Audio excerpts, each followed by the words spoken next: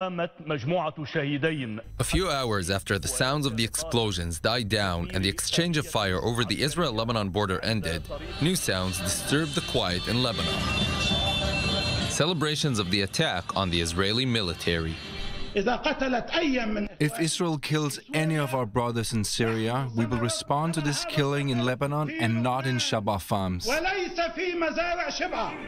After promising a response so loudly, Hezbollah chief Hassan Nasrallah had to deliver. And on the internet at least, he did it big. Minutes after the incident, this photo was uploaded by Nasrallah's son, Jawad.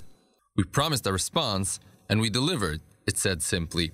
Jawad hashtagged it with a popular phrase among Hezbollah supporters: "If you'll be back, we will too." The hashtag led to many other happy responses, all implying how big the victory over Israel was and giving credit to Nasrallah. The ecstatic atmosphere in Lebanon was based on seemingly accurate reports about injuries to Israeli soldiers.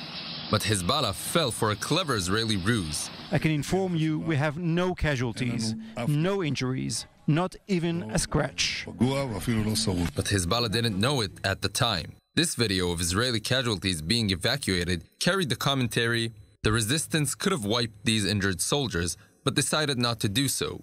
Hezbollah supporters also uploaded pictures of Israeli vehicles destroyed in the attack, except they weren't. The photos are from a previous attack by Hezbollah back in 2015. Hezbollah-affiliated journalists working in the Arabic media made a big play about the supposed Israeli casualties. But the reports were wrong. Hezbollah scored no hits among Israeli soldiers, but it did score big among public opinion in Lebanon. And if that was one of its aims in opening fire Sunday, then mission accomplished.